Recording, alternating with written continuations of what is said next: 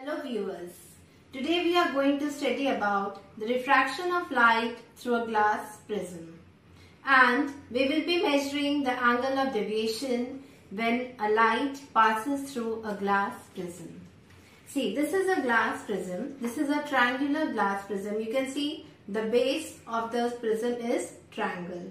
Now, what about the edges, vertices and the faces? See, these are called the vertices. So how many vertices it is having? 1, 2, 3, 4, 5, 6. 6 vertices. Edges 1, 2, 3, 4, 5, 6, 7, 8 and 1 this 9. So 9 edges. Now about the faces. One this rectangular face, second and third. So 3 rectangular faces and then 2 triangular faces. One this one and the other one is this. So these are the 2 triangular faces and this is called the base of the prism. So now let us perform the experiment. We will be measuring the angle of deviation. So first refraction will happen when the incident ray will touch this surface, this first refracting surface, when light will enter from air to glass. So it will be entering from rarer medium to denser medium. So it will go towards the normal, and then the second refraction will happen when it will move from glass to air, that means denser to rarer medium. So it will move away from the normal, and the final ray is called the emergent ray. So now let us perform the experiment. So now for the experiment we will be requiring first the glass prism, protractor, scale, these thumb pins and of course this A4 size white sheet of paper and pencil. Let us start the experiment. First we will be tracing the outlines of the prism.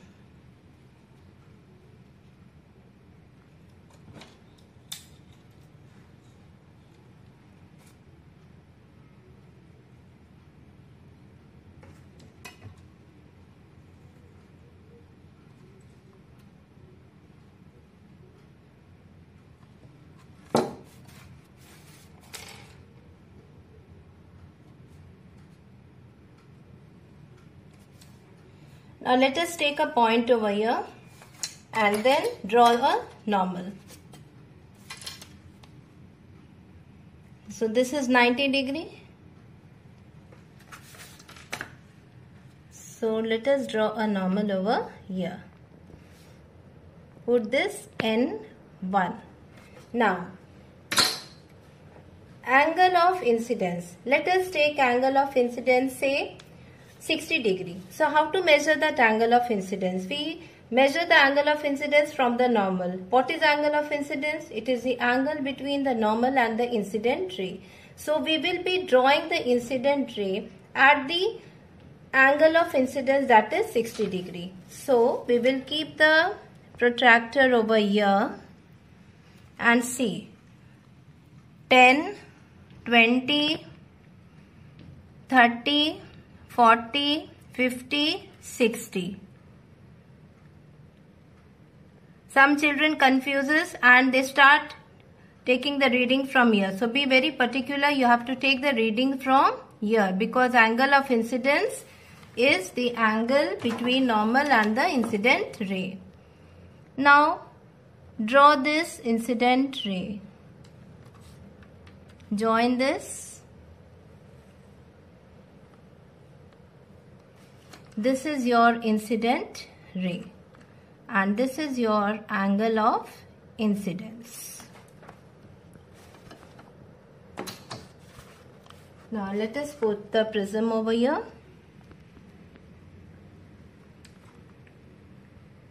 Now we are keeping 2 pins over here at some distance.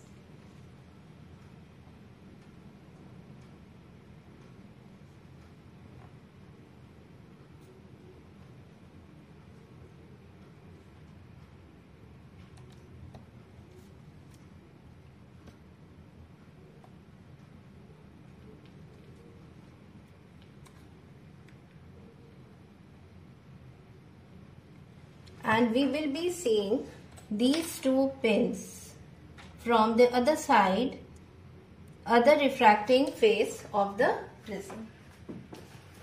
By closing one of the eye just to avoid the parallax error. So these two pins are visible over here, and now we will be putting the other two pins. You can see two green pins are visible here, and we will be putting the other pins on the same line. So that all the three pins now appear in the same line.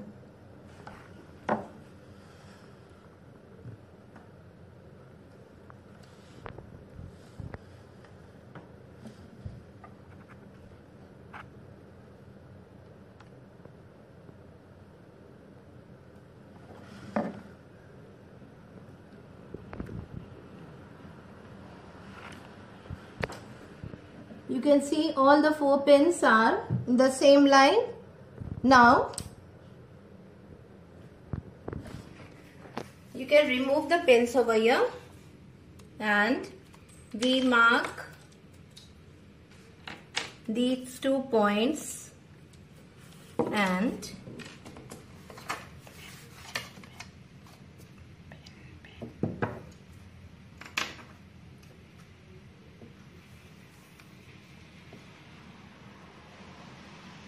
join this line. This is your emergent ray.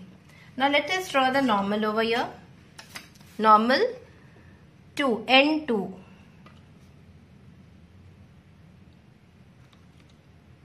(90°).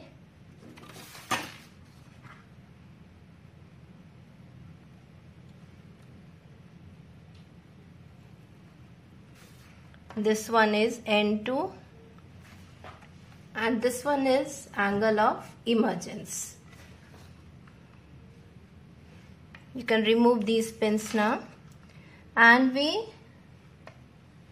join these two rays.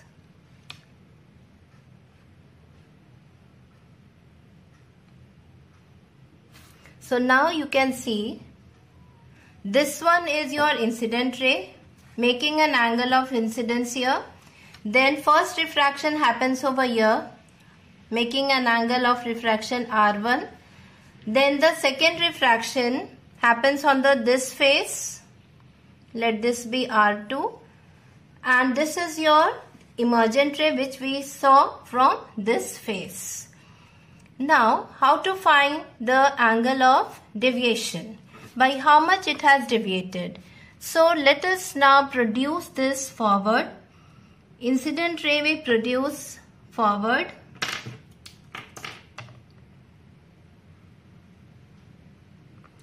and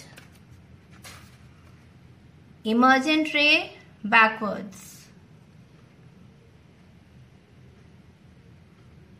and this angle is called angle of deviation. So we will now measure the angle of deviation. What is this angle of deviation? How to measure the angle of deviation? See, I am putting the protractor over here. See this minutely. I am keeping this here at the center. This line is coinciding on the emergent ray.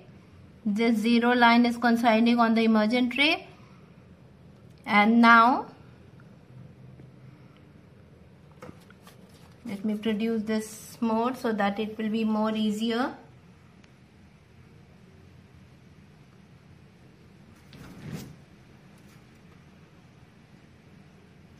So the angle is coming 40°. Angle delta, angle of deviation is coming 40°. Now the measurement of angle of emergence. I am keeping the protractor over here, and you can see the measurement of the angle 10, 20, 30, 40. So angle of emergence is 40°. So we have measured angle of deviation as 40°, angle of emergence as 40°, Angle of incidence we have taken 60 degree. Angle of prism was 60 degree. And we know that I plus E is equal to A plus delta. Now we can see here this condition is satisfied in a very proper manner, because here I plus E, angle I plus angle E, that is 60 degree plus 40 degree, or is equal to angle A plus angle delta, which is also equal to 60 degree plus 40 degrees. So our experiment is perfectly fine. Now for the case of minimum deviation, there is a condition that angle I should be equal to angle E. Here we are saying that angle I is not equal to angle E. This is not the condition for minimum deviation. For minimum deviation, angle I is equal to angle E. And we know that I plus E is equal to A plus delta. So when I is equal to E, what will happen? A plus delta will become 2I. So delta or delta M is equal to 2I minus A. So this is the condition for minimum deviation. So now to sum up, we have done the measurement of angle of deviation here, and we are getting this 40 degree, and we are also satisfying the relation I plus E is equal to A plus delta. And there are two refractions happening at the surface 1 and at the surface 2. Now, I hope that the experiment was very much clear to you all. In case if there is any doubt, please write in the comment box. Okay, thank you.